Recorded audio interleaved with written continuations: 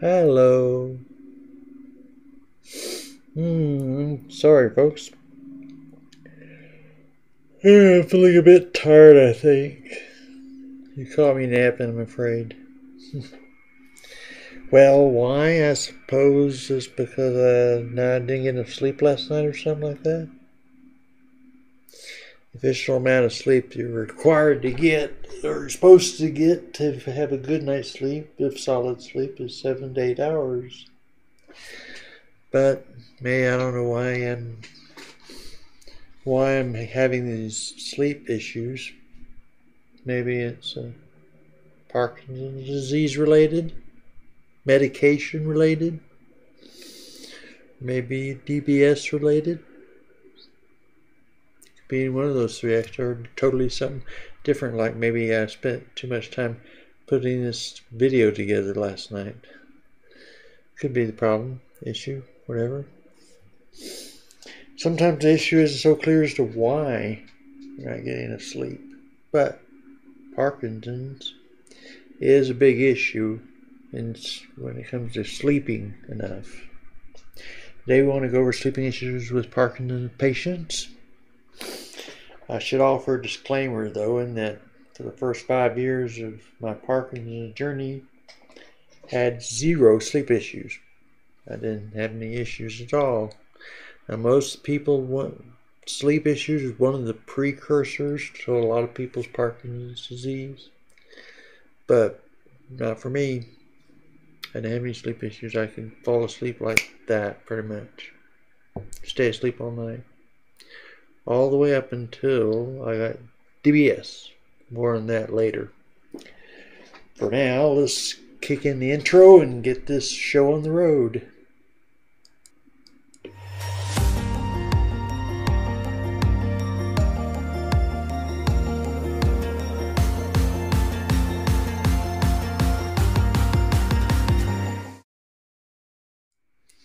There you go. Well, before we begin, as always, I have an announcement to make.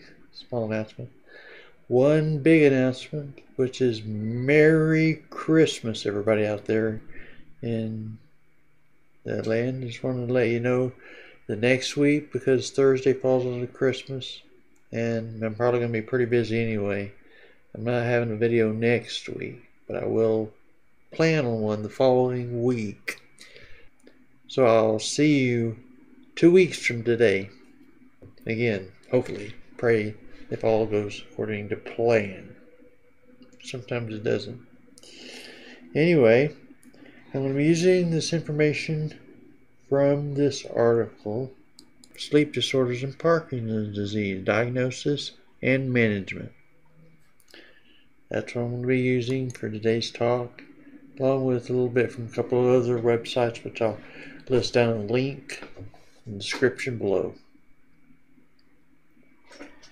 One of the first facts the article lists, in the very first sentence actually, it blew me away, stated that 96% of Parkinson's disease patients suffer from various sleep disorders. That's quite a few, quite a bit. It means even though I hadn't been, like, first 5 years, like I said, I hadn't had any sleep disorders. It means my time is coming. Unless I'm happen to be one of those rare 4%, but actually I have had some sleep disorders on my DBS, as I'll mention in a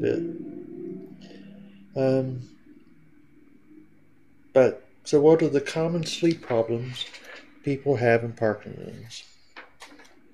According to the study, the quote from the article shows that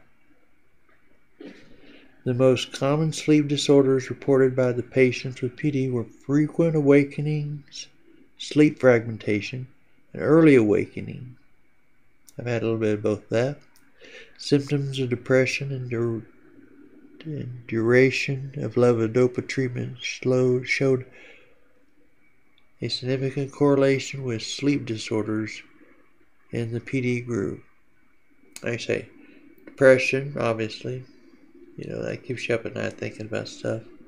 But why levodopa treatment? Well, obviously because if you have dyskinesia or pain due to dystonia in your arm or legs or wherever you happen to have dystonia, assuming you have it, then you will have like various pain issues keeping you awake. So there's a lot of solutions and problems with that. Anyway, that's very interesting when you look at all that and think about it. Okay, so first we want to look at the types of sleep disorders, kind of get a broad overview of the types of sleep disorders you have, what their causes are, and the possible solutions for each one. First one we're going to look at is the sleep problems, is sleep initiation problems. That's when you have difficulty getting to sleep initially. Now, one main cause of that could be poor sleep hygiene. What is sleep hygiene, you ask? Glad you asked. You thought that only dealt with washing your hands and stuff like that. No. Not right. Sleep hygiene is those activities and thoughts that signal to your mind and body to prepare to go to sleep. In other words, all the things you do on a routine and a cyclical basis, same time, same this, same that tell your body, I'm getting ready to go to bed. That kind of thing. I'm getting ready to go to sleep. Some people have bad sleep hygiene. Any number of things could disrupt one's sleep routine. Some PD related, others not, such as dementia. Obviously that screws with all your mind and stuff like that. Other maintenance sleep problems, like brushing your teeth is one thing. If you forget to brush your teeth one night or something due to dementia or just forgetfulness or whatever, because you're just focused on doing this one thing, whatever, then you could have sleep problems. You disrupt your sleep hygiene. Another solutions to that is obviously regular sleeping activity schedules. In other words, plan it out. Always try to go to bed around the same time so you wake up around the same time. Always wake up around the same time. All those kind of things, because if you get this out of sync, like if you have sleep issues, then you don't get enough sleep during the night, then you fall asleep during the middle of the day, you sleep a long time during the day. I think that's good, but no. It just makes it harder to get sleep the next night. So, other causes could be restless leg syndrome, or what's known as periodic limb movement disorder. Those causes can be idiopathic in most cases, means they don't know what caused the issues or the problems. However, there's it's the cause of being inflicted with another disease on top of that. And restless legs obviously keep you awake. There are some medical solutions. Dopamine agonists are the common way to treat those kind of things. And or just levodopa in general can help. Now the solution, or opioids also can help with restless leg syndrome or periodic limb movement disorder. Okay, another cause is hallucinations and psychosis. Obviously, if you're imagining things at night, that could be a problem, right? Obvious, logical, yeah. Solution could be to reduce levodopa. I don't know how to pronounce this next couple of words, but they're medications. Quetiapine or clozapine. Did I get close? Any medical people out there know the names of those medications? Anyway, that's a possible solution, medical solutions for those two situations, psychosis or hallucinations. And those can be common in Parkinson's, either the other medications you're taking, like amantadine or Dopamine agonists are also known to cause that problem. Pain. Obvious why that's in there. Pain. You feel pain, you have problems, right? You have dyskinesias or dystonia are the main two culprits there. So what is that? Well, brief for those who haven't been following me on my other channel and this channel for very long. Dyskinesia is a result of involuntary movements due to extended levodopa exposure. The more levodopa you take to help your Parkinson's symptoms, the more likely you are to develop dyskinesias at some point in your life. And some of those can be painful because they're involuntary movements. You could end up hitting something, like your bedpost, the wall, or anybody next to you.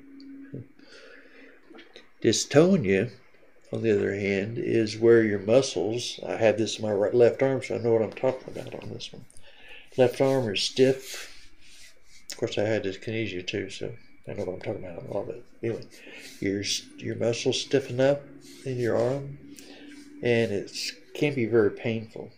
Matter of fact, back, I guess, is about 4 or 5 years ago, I decided to see how bad off I was, so I stopped taking my levodopa as an experiment to see what would happen. For the first 4 to 5 days, I was okay. Maybe a little tremor, but not anything horrendous or bad that I couldn't deal with. But then my dystonia kicked in. Started getting more and more painful. And I said, no. So I started taking my levodopa again at that point because I didn't want to deal with the pain. So yeah, dystonia can be pretty painful. So solutions for that is to adjust timing of dopaminergic therapy. Timing of dopamine. Now what does timing have to do with it? Well, very simple. Dyskinesia 1 is result of too much levodopa in your system. So if you're having too much levodopa, you need to cut it down, especially before you go to bed. So you don't want to take any levodopa too close to bedtime, or you'll have dyskinesia around the time you should be going to sleep, you know. The other issue is if you have not enough, yes, it's a balancing act in some cases. If you don't have enough levodopa in your system, your dystonia may be overactive. Then you have to deal with that. So, yeah, that's how you can deal with that, by adjusting your levodopa doses, basically. That's what it's talking about. But those are problems getting to sleep. Now, there's also problems in maintaining your sleep. This is where most people with PD have most of their problems. Because here are some things like depression is a big one. Matter of fact, depression is one of those symptoms that they say can start way before you actually get your first tremors or whatever symptoms of actual Parkinson's disease you show up as. So your solution there is selective serotonin reuptake inhibitors, depression medications. And as I understand it, this is kind of a difficult situation for Parkinson's, because by Parkinson's 2.0 seminar, or whatever you want to call it, conference that I went to back a few months ago, they indicated that there's only really, because of contradictions, whatever, medications that don't work well together and give bad side effects. We'll just call it that. Yeah, due to that, there's only really one type of depression medication that they can have, because apparently these SSRIs generally don't work well with Parkinson's and cause more side effects and issues than they prevent. So, but anyway, there is at least one, and hopefully they'll break through and have some other ones in the future. Second type of sleep problem associated with maintaining is sleep apnea. Now, this doesn't necessarily have to be related to Parkinson's per se. Although I suppose with the muscles and the throat and stuff and things and that holds everything in place in there, Parkinson's could affect that and relax it too much. Due to swallowing issues, you can have issues related that would cause sleep apnea to be worse. But the main reason, commonly sleep apnea is caused by people becoming overweight and having excess, as the report says, excess weight and obesity on one website. Now, the solution to this is probably multifaceted. One, it can involve changing your lifestyle. You might look at my video on Parkinson's and diet, which involves lifestyle changes there that will help with that. Weight loss, so that you want to get down your weight. That's the main way you deal with sleep apnea. But also you have your CPAP machine, which CPAP stands for Continuous Positive Airway Pressure Machine. Anyway, yeah, you have your CPAP machine to help keep your airflow in, or you can lose a lot of weight enough that it helps solve the problem too. Take your pick. Probably have to be one of the two or both combination thereof, especially if you don't have much weight to lose to begin with. Because it could be for other reasons that you have sleep apnea than weight issues. But that's the common one, it says. Okay, the third area where you can have sleep maintenance problems is in REM Sleep Behavioral Disorders, RBD is how it's referred to in the literature. REM Sleep Behavioral Disorders. So what is it? Well, RBD is characterized by acting out the dreams that are vivid, intense, and violent. Dream enacting behaviors include talking, yelling, punching, kicking, sitting, jumping from bed. That could be bad. Arm flailing and grabbing. Now, this is one I actually experienced to some degree due to my DBS. But anyway. Causes, about 55% of cases, the cause is unknown. It's idiopathic. They don't know what causes REM sleep behavioral disorder. The remaining percentages are due to neurological diseases, of which one is Parkinson's. So, yeah, a lot of Parkinson's patients experience REM behavioral sleep disorder, or REM sleep behavioral disorder, as it's officially called. What's the solution to this? Okay, solution is a drug by the name of clonazepam. So if you have sleep disorders, you want to talk to your doctor about that. There's some help that's available for that. Or in the case of DBS, which was my situation, you just need to turn down your electricity at night. I have two settings on my DBSs, I think I mentioned last time. One that I use when I'm awake, the other one I use when I'm asleep, or I need to have more fluid, easier mobility, because the electricity going through my system kind of tends to make me a little bit uncoordinated in certain ways. It's hard to regulate your movements so that they're refined. It's either on or off. Sometimes it's either boop, boop, boop, boop, boop, boop, boop, like that. But to make a fluid motion, it's hard sometimes. If you have DBS and you're experiencing that, like I was, I flailed around. My arm wouldn't hit my wife, and in my sleep I'd do things. Now that I think I mentioned last time, one thing that made me realize I needed to turn myself down specifically was when I hit the wall when I was dreaming about playing tennis, swung my arm into the wall.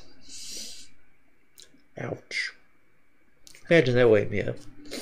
Anyway, so that's a solution there. Now, the fourth cause of sleep maintenance disorder is something called nocturia, which is waking up because you need to pee. Now, most people can handle, except occasionally. Most of my life, as a matter of fact, I never had a problem sleeping. Occasionally, I'd have a little issue. My brain would be overactive, and I'd be sitting in bed thinking about things, or I'd wake up in the middle of the night thinking about things, or I would wake up and need to go to the bathroom, but that was only on a rare occasion. However, now, since I've had DBS, I've woke up at least once every night, occasionally twice a night. And I know some Parkinson's patients go, "Oh, poor thing." That's terrible, because they wake up like several times a night and have trouble getting back to sleep. I can wake up at night and usually, not always, but usually get back to sleep not too much trouble. But anyway, it's waking up because you have to pee. Causes of this could be high fluid intake before bedtime. More indicative of PD is an overactive bladder or loss of bladder control, where you feel like you're desperate. So it comes on fairly suddenly when that happens. Solution to due to loss of bladder control is exercising like Pilates and things like that. It'll strengthen the core muscles and get the control back in there. However, there are medications like, I don't know, I'm going to butcher this one too, oxybutynin and tolterodonine, whatever the name, tolterodonine, to manage that over bladder issues. Talk to your doctor about that. He can probably help you out with that if you have an overactive bladder issue going on.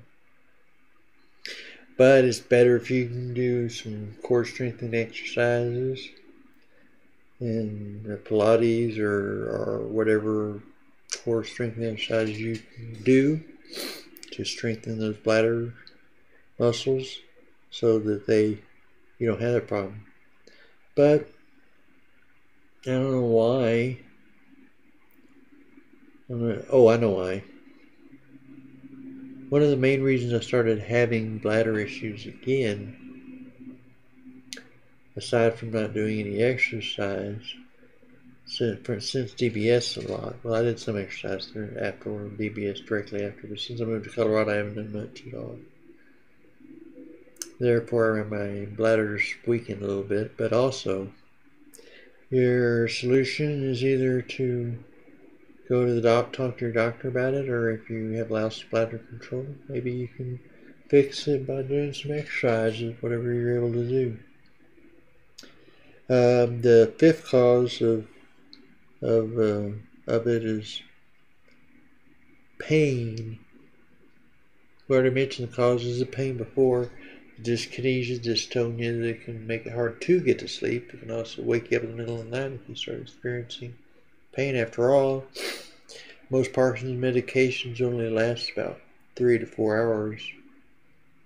Sometimes you can get up to 5 or 6 in the early stages, but as it seems to become less and less effective as you work, so you have to take more and more of it. And so you have those problems, you get sleep. Pain of any kind can wake somebody up,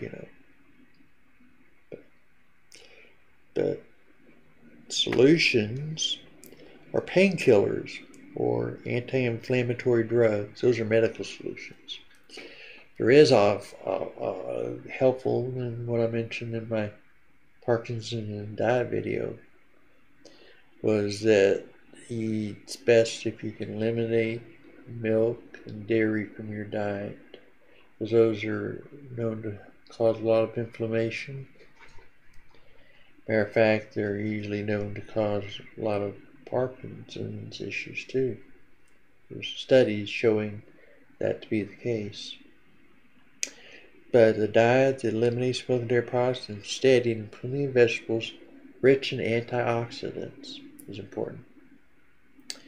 10 of them are taken from an article from Healthline are berries, broccoli, avocados, green tea, peppers, mushrooms, grape, turmeric, dark chocolate, cocoa, tomatoes, and cherries. You want the short thing, anything that's got color to it has antioxidants in it. So, yeah, and that will help. It's more of a natural way for you to deal with the inflammation. Can help with that a lot. As one can see, there are various causes of sleep problems in Parkinson's, as specific solution, as well as specific solutions depending on what is causing one's sleep disorder. They're all over the place. Some may have some of them, others may have a different combination. Still others, like me, may not have any. And others, like me, may only develop sleep problems when there's electricity flowing through their brain due to DBS implants.